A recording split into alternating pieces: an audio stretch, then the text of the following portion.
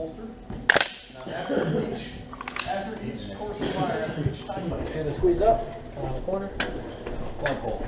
Stop, keep coming, keep coming. Last man, come out, back of the stack. You're the last man now, so what do you gotta do? Last man, back of the stack. What do you gotta do? Last man. No, don't go away yourself at the end. Your hands on your head.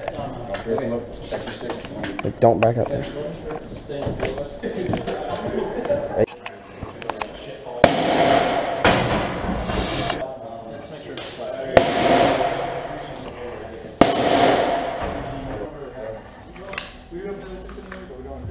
Step 2 is target engagement or injury, which is more probably what you guys would be interested in.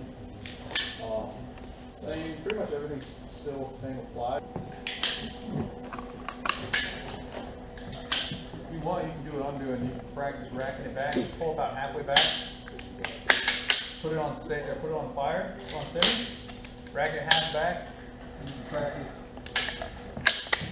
It's better for stabilization, but it's worse for follow-on shots because it doesn't reduce or it doesn't absorb recoil as good. So it'll throw you back more. Yeah. So your follow-on shots can be off. And for an AN, it's because you always want to keep your firearm back so if you're talking to somebody and then you have to shoot your and That makes sense. You teach this is a better one to know that you're going to engage with.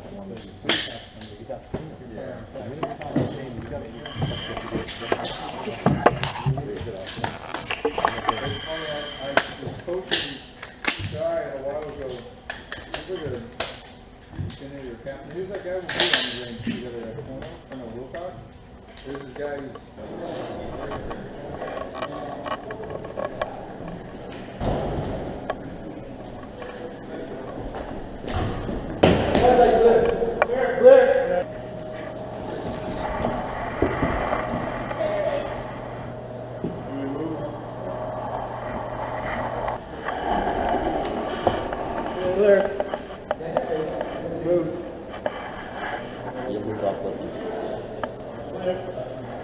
Looks like clear. Clear. That's fixed. Moving. Move. Clear. Clear.